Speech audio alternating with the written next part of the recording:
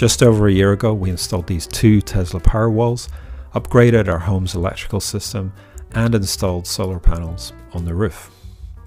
Apart from looking really cool, the Powerwalls serve a very practical purpose. If there's a grid outage, we still have power. The lights are on, the AC is still on, everything is still on. Of course, the batteries are how that works, but what charges the batteries are these solar panels that we also installed.